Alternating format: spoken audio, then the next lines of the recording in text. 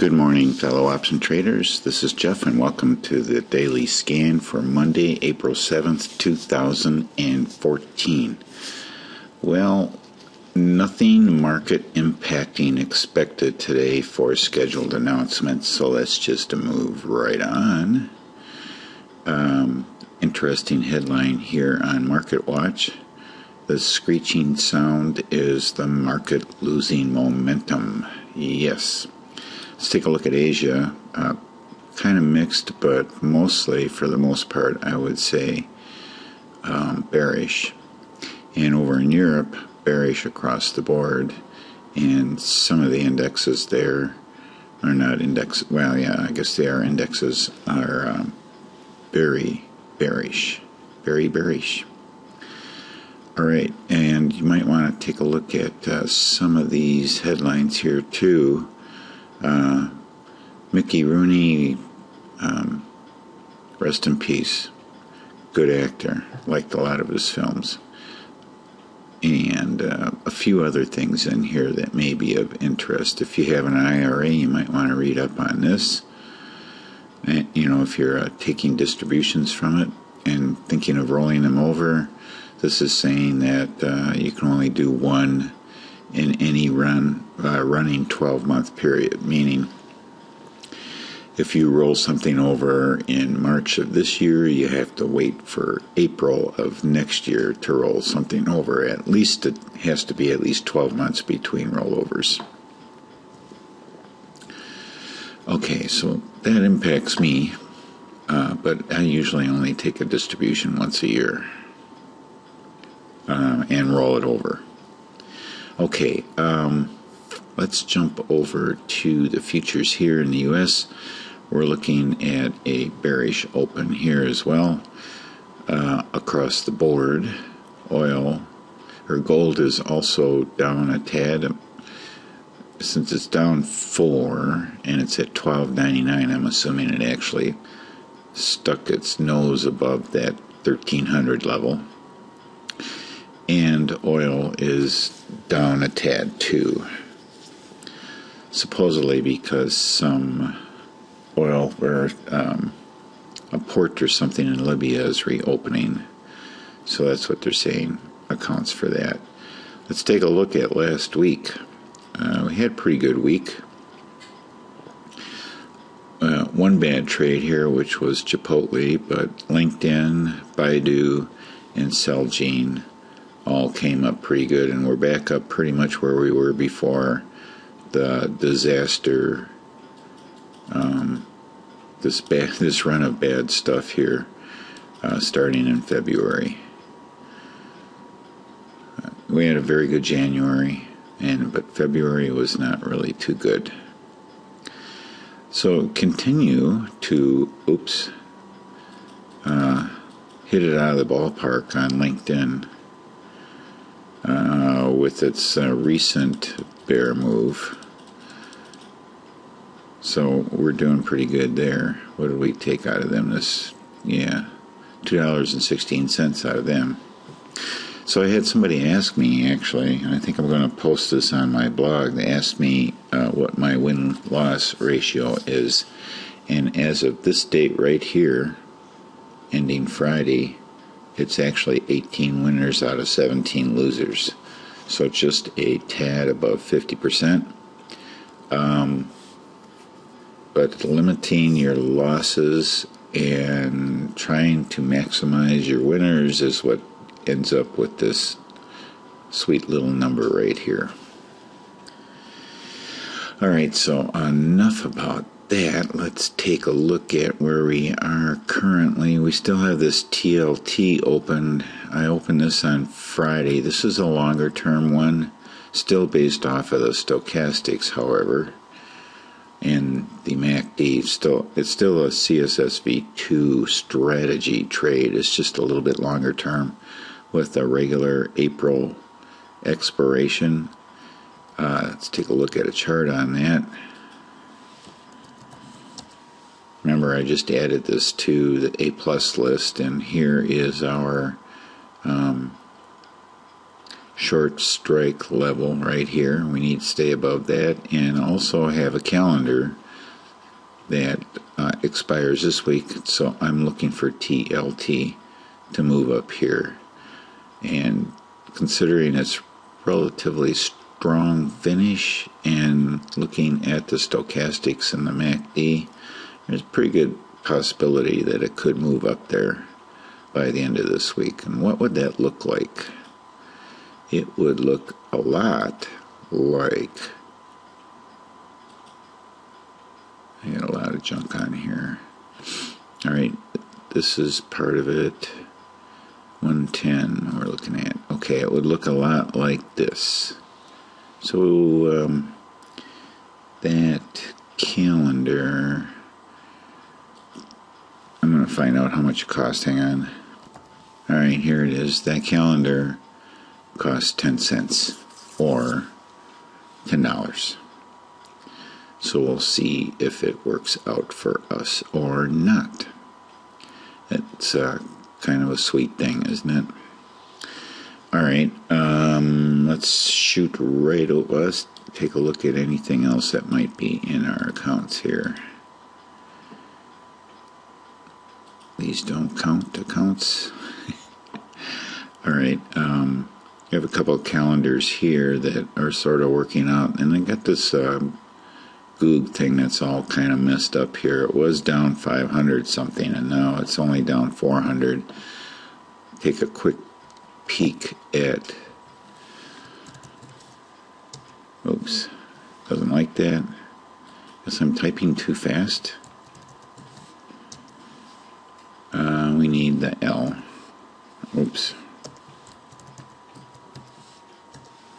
See how it's doing here. Oh yeah, well that certainly did help. Our calendar is at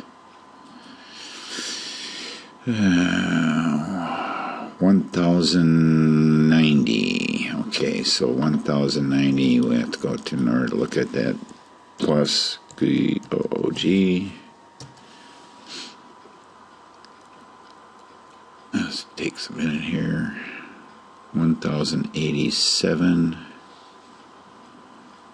Okay, so now we have IV kind of working against us on this. I don't know if this is going to work. No, I guess not. I don't know. This is so screwed up now. I don't know what they did. I know what they did. I know physically what they did with the shares and all that, but I'm trying to understand what in the hell did Thinkorswim do? And, I asked them, and they said, oh, well, just type Google plus Google, and you'll get, all the information that you need. And I don't. So now when I come here and I look at, alright, so we have this April, and it's, okay, now they knocked the prices down, but they didn't knock this down. I'm still at 1090, but everything else is trading here. So where is my position? I mean, it's so screwed up, and I don't know. I don't want to get out of it right yet. I'm just going to let it simmer a little bit and see what happens. Yeah, we're moving down. Alright, so we're going to move right over to the A+ list, and let's not worry about that for right now. The rest of the positions, gold here, that's the covered call. So we're doing okay. Actually, we're doing quite well there. I'm not complaining about anything there. Okay, shooting right over to the A+ list. We'll run our scan here. Apple looking pretty weak, and looks like it's going to open pretty weak. I'm working on some earnings plays. Most of them are like the day before or 2 days before earnings, so I'll have it out sometime this week. The video on what I'm thinking of.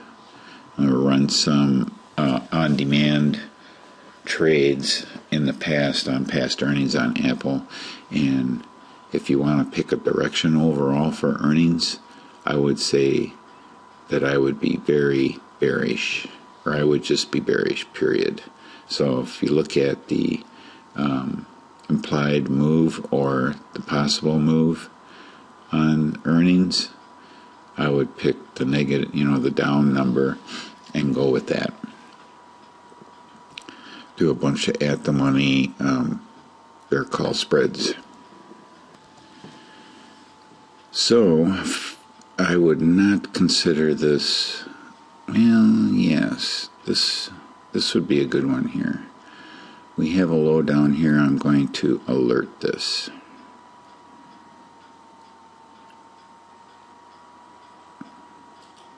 Below this low here that we have at or below. Okay, we have a nice solid green up, and then we have a red down. And since we already had some trades here at this level, I set my alert down here. Prove it to me, Apple. And I think they are. Alright. Amazon. Nothing live. And it is giving us that sinking feeling as well. And we have earnings coming up. So this would be a good one to pull earnings on. Now if you want to, back here at this day here, this was a good 20 delta day. And I didn't identify that last Friday. My mistake. So we could have gotten in on that one. And we'd be having a winning trade right now. I would do it with just the normal expiration. But nothing there right now. No entry. Okay. Boeing. What did I do here? I did a bear call on this. I was thinking about doing this last week on this particular day. That would still be probably a good one to do a bear call on. I'm going to alert this one. This is a 20 delta alert. As a matter of fact, I'm just going to write this down. I'm not going to alert 20 deltas. I'm just going to put them down here in the 20 delta category, just because we didn't come down all the way here. The stochastic didn't get us down to the 30. I'm going to stretch that out a little bit more there. So that's why. Even this up with that one. Okay. So it didn't quite give us the 30 level here, but it gave us a nice hook up here. Good strong hook. It's kind of nice moving above the moving average and then to turn back down again. And aftermarket trading on Friday proved it out. So that would be a 20 delta trade for expiration next Friday. Baidu. Didn't have anything on Friday for it. We actually had an overnighter, and that was good. So let's get rid of all of our drawings. So thank you, Baidu. Now we have to wait for the next one. So let's put a target in up here. Celgene. Another one that worked out well. We'll just delete this one. And then we'll move our target over to here. And wait for the next opportunity on Celgene. Chipotle. Got burned on Chipotle last week. So what do we got going here? I think we're going to have a trend reversal. This is it pulled back here, and then we have a lower high, and it looks like we're going for a lower low here. We have one red dot on our exponential moving average. We have a nice solid red down. So we are reversing our sentiment on Chipotle, and we are going south. Oops.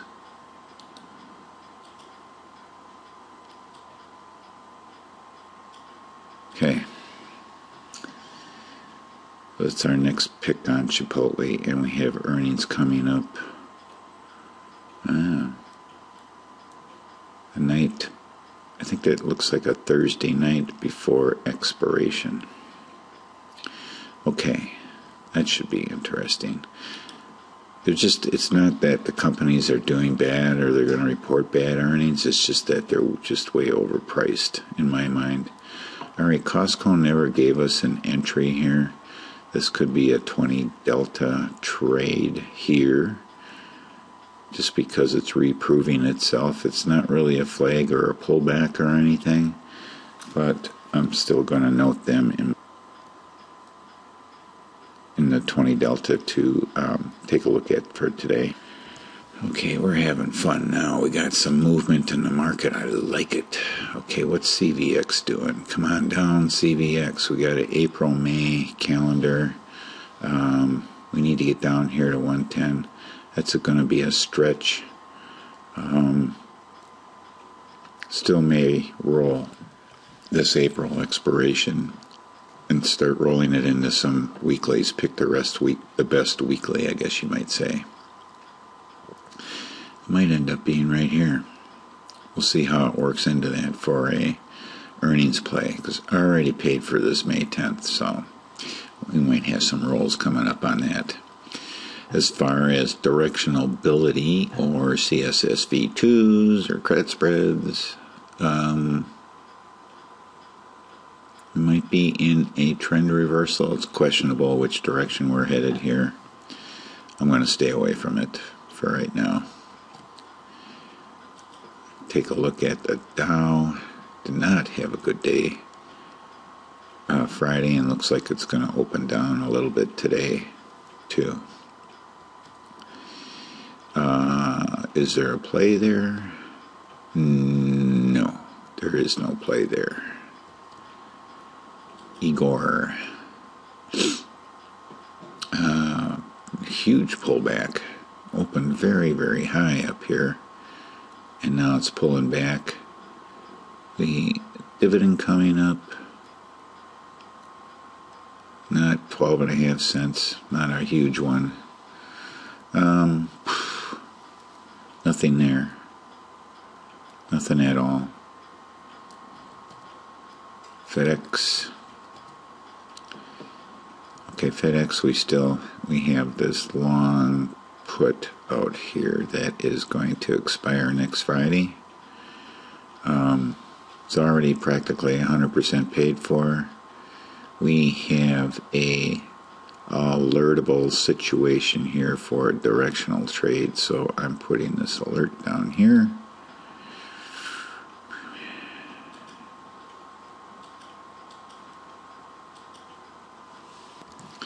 And let's increase the pace a little bit here.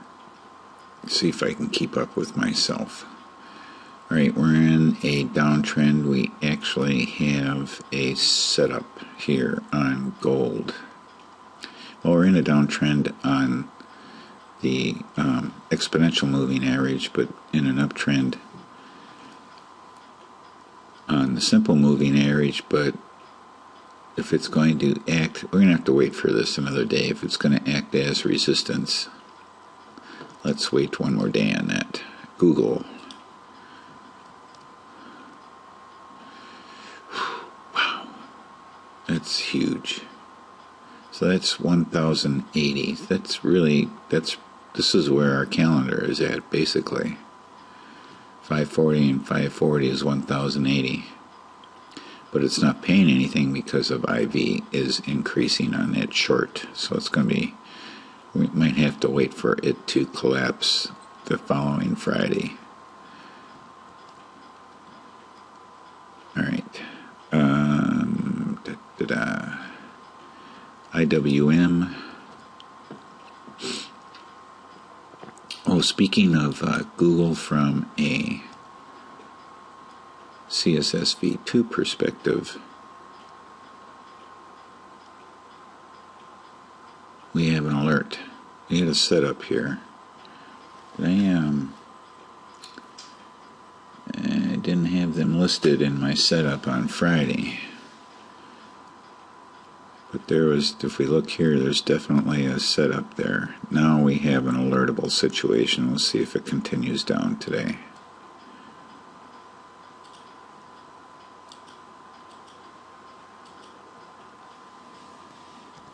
Alrighty. IWM.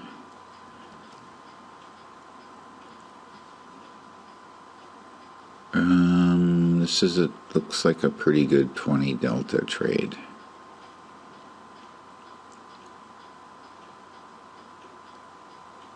Yes, we got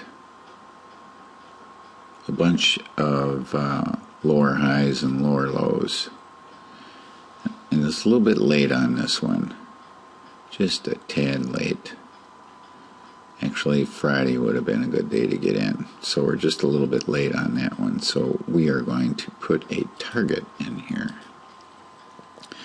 for something in the near future. LinkedIn. We have another one on LinkedIn. No. It's been very nice to us. We'll delete that drawing and we'll activate this one and slide it over, looking for another opportunity. Thank you, LinkedIn. MasterCard must have a dividend, 11 cents, that's right. It did not have a good day. This is an alertable trade here.